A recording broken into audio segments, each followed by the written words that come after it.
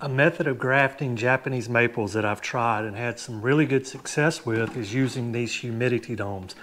I'm going to walk you through a step-by-step guide of how to graft a Japanese maple and then make sure that graft heals using one of these humidity domes. Let's get started. Welcome to the Plant Doctor, where we explore all things landscape, garden, and yard maintenance. Join us as we explore a vast array of horticulture topics such as plant propagation, pruning, landscape product reviews, plant nursery tours, and much more. So the first thing we need to talk about are the tools you need to get started. You need some pretty basic tools here to graft. We need a roll of paper towels. You need a grafting knife, or what I found out, if you have a very sharp brand new box blade, you can use a box blade. This is what I've gone to. I used to have a grafting knife that I use. I started using a box blade just because I can change these blades out readily. They're cheap. It works just as well. We need something called buddy tape. This is B-U-D-D-Y, buddy tape. We need some rubbing alcohol.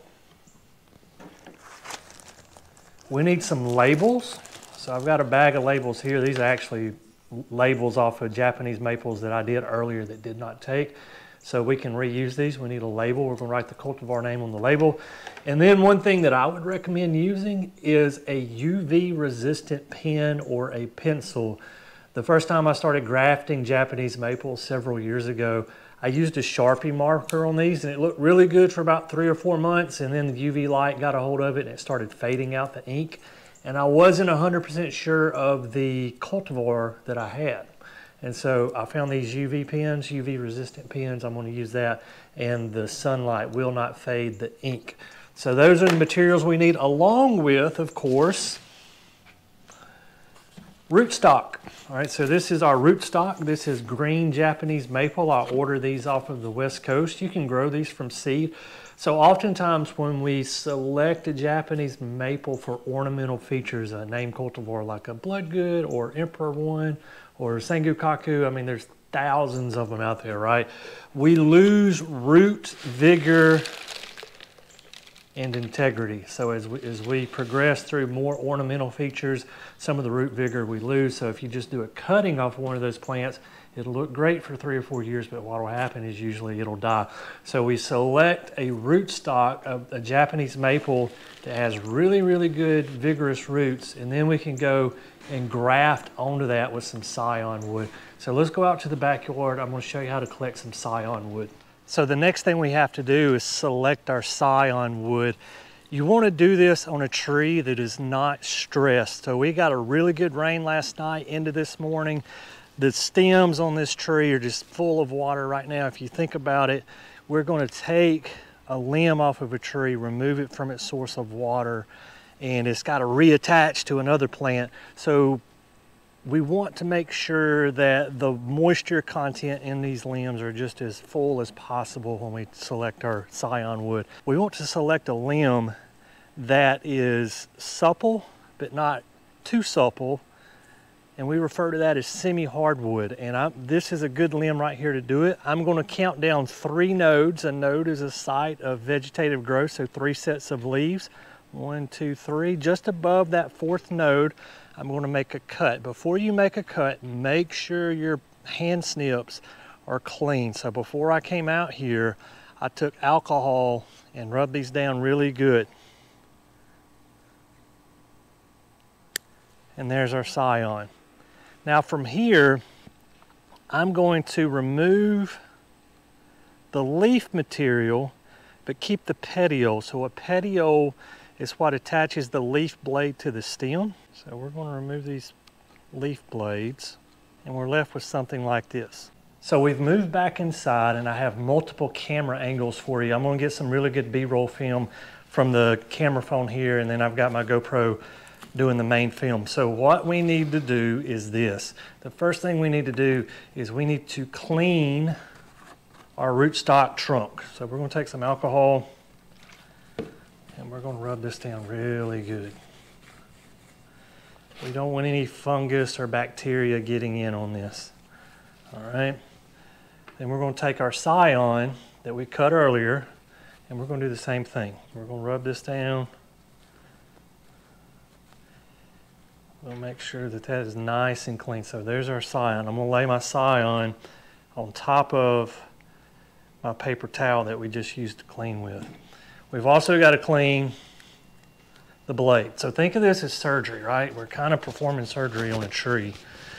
And if you were to go into surgery, you're not going to, or hopefully not, let somebody just willy-nilly cut on you with a blade that has not been properly cleaned.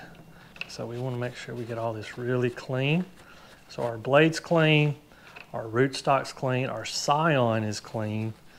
And now what we want to do is we want to, I like to use the outer curve. If there's a curve in my trunk, I'll use the outer curve.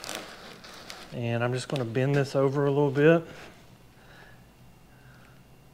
And we're going to make a little incision, maybe 1/2 to 3/4 of an inch, just peeling back the bark just a little bit.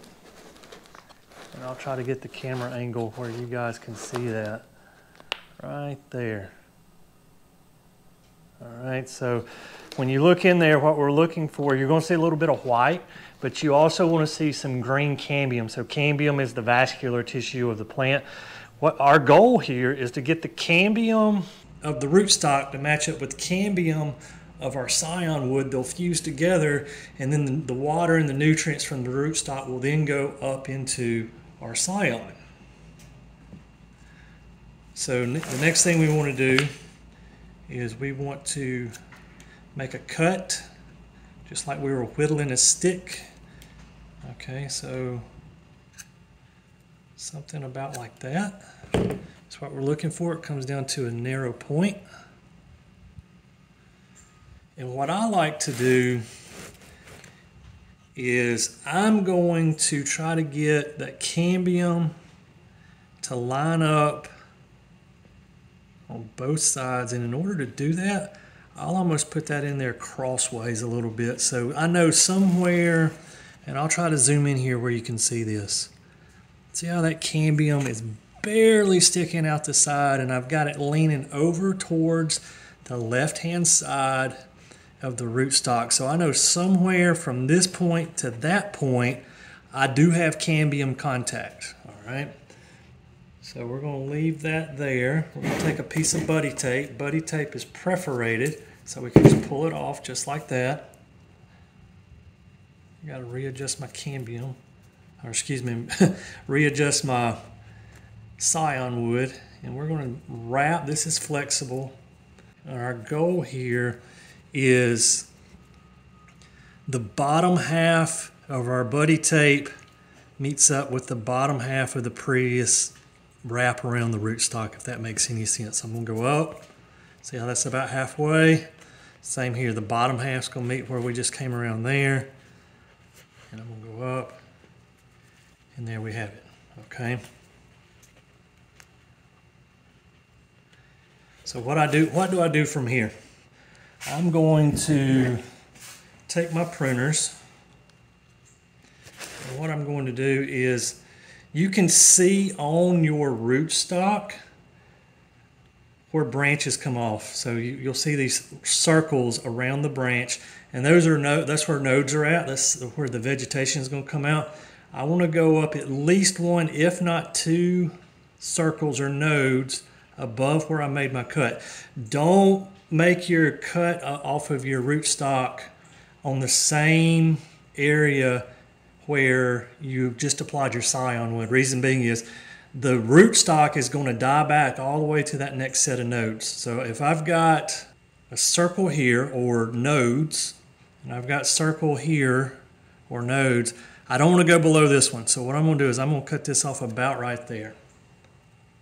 And that's going to leave me some vegetation on there as well. So we don't need any of this. This is removed.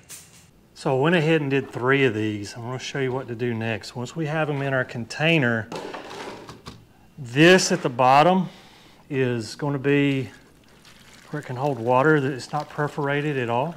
I'm going to pour like 1/4 to 1/2 inch of water, just enough to cover the bottom of this. And we are going to also take some daconil. So daconil is a fungicide. We're just going to kind of spray some around. So what this is going to do is help deter any funguses that are going to want to grow in this super high humidity environment. So now we can take our humidity dome and place it over the top like that, and we're just going to leave it. I'm going to leave it like this for a month. I'm going to put it on my porch. It gets indirect sunlight, which is perfect for this. The good thing about the dome is that it has vents, 2 vents on the top, 2 vents on the side. So after a month, here's a pro tip for you. After a month, if you want to know if your scion wood has taken or not, thump the bottom of your rootstock, and the petioles that are on those buds should just fall off. If they fall off, then you know that your scion has taken. If they stay on, your scion probably has not taken. And so after a month, we'll do the thump check, and hopefully all 3 of these will be good.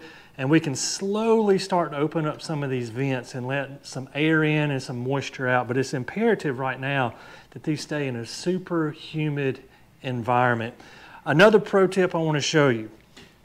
I did this earlier in the spring using these 4-inch pots, and I can get 10 4-inch pots in there, but over the summer my rootstock's grown up.